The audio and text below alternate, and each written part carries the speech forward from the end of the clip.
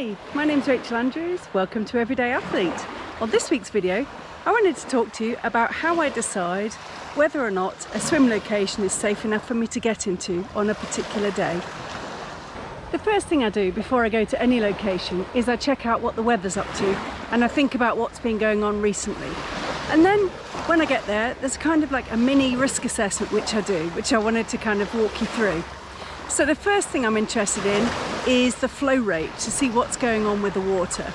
I also want to know what the wind direction is. I want to know where I could get changed, whether or not I can get in and out easily, and what the risk of injury is, as well as whether or not there's any traffic and what the water quality is like.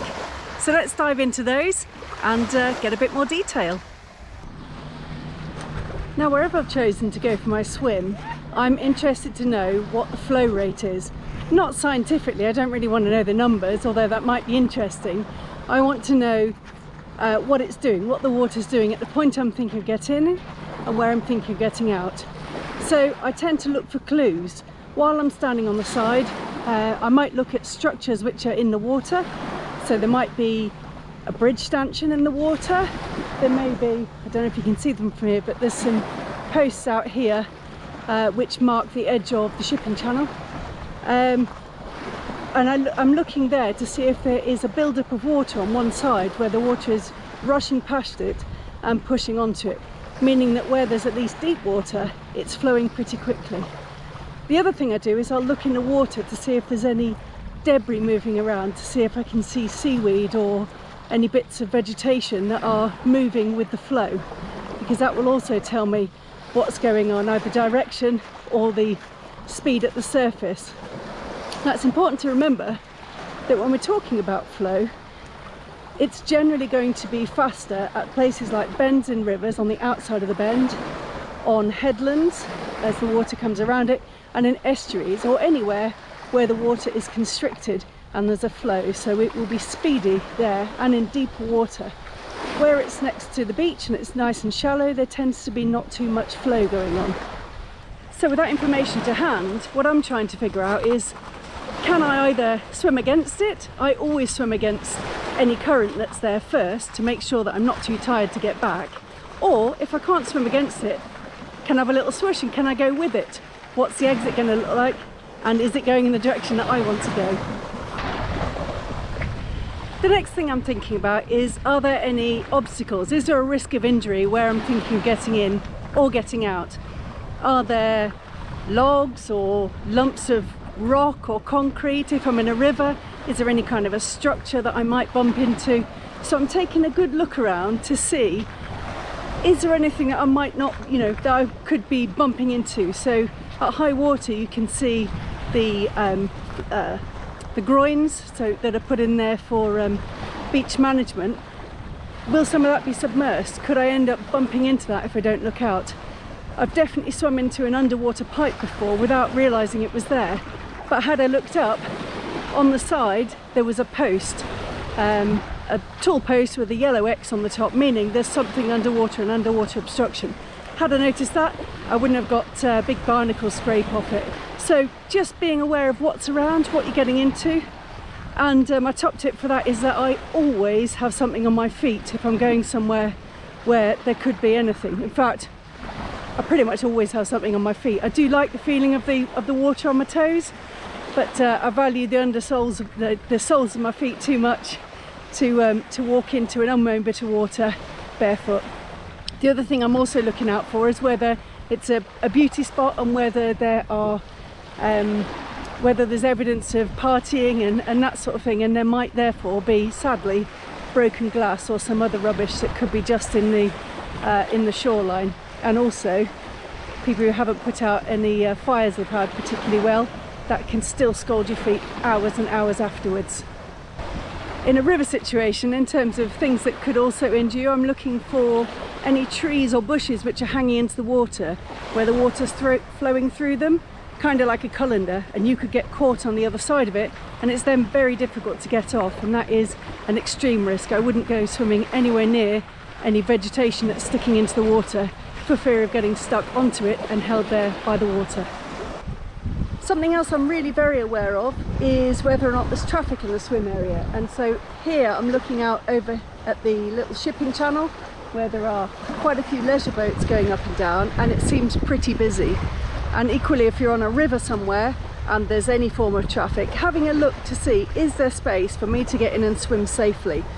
So when we're swimming there, we're looking at staying at the edges. I certainly wouldn't go trying to cross over a channel where there are boats going up and down, if at all possible. I'd stick to one side and stick in close to the edge so that I can keep out of its way. And even if it doesn't see me, it shouldn't be so much of a problem. However, to help me be seen, I will be using a tow float and wearing a bright hat. That way I'm doing my utmost to make sure other people can see me and we can all have a nice day out in the water. The next thing I like to think about is my entry and exit point. It's absolutely critical for me that it's easy to get in and easy to get out. I'm not going to injure myself or have to really put in a mass load of energy to get myself back out of the water. So I won't get in unless I know how I'm going to get out. I'll take a look along the shoreline. I'll sometimes walk the whole length of the swim I'm thinking of doing, just to make sure I can see in an emergency how am I going to get out the water.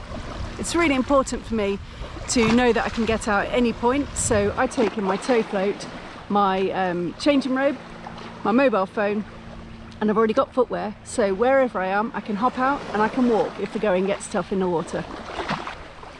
It might seem odd that I've left water quality until this point, but before I've even reached the swim spot, I've been thinking about what the weather's been doing recently. I pay attention to what's going on and whether or not there's been some heavy rainfall. So things that affect the water quality then, heavy rainfall can induce water runoff through the field, so any animal effluent and any chemicals that have been used in farming. Also, if there's been particularly heavy rainfall, then the sewage system can get overwhelmed and we can end up with that flowing straight into our rivers and the sea. So I look for clues when I get there. I'll look in the water if it's near to an industrial site, for example. Then I'll look to see if there's anything in the water floating on the top, like a shiny substance. Things like diesel will show up like that. I've also have a good sniff. If it doesn't look right and it doesn't smell right, I won't get in.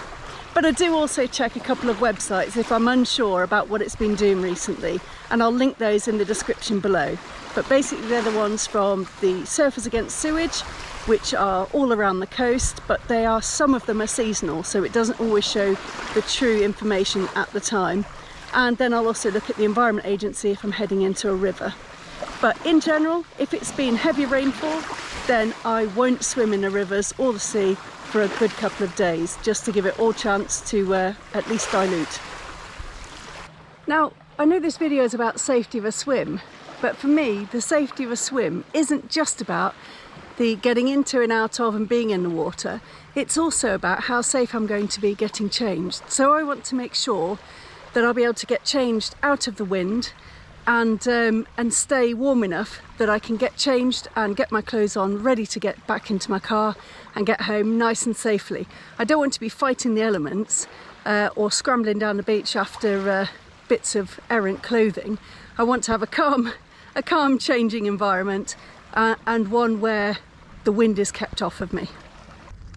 I hope you found this video interesting, with it giving you a couple of insights into the kind of things I think about before I get in for a swim, whether it's at a new location or one I'm really familiar with. Really, I have a few golden rules that I do for every swim. I let someone know where I'm going and how long I'm going to be. I wear something on my feet and I get out of the water before I think I need to. If you did enjoy it, please give it a like, give it a comment, let me know what your golden rules for swimming are.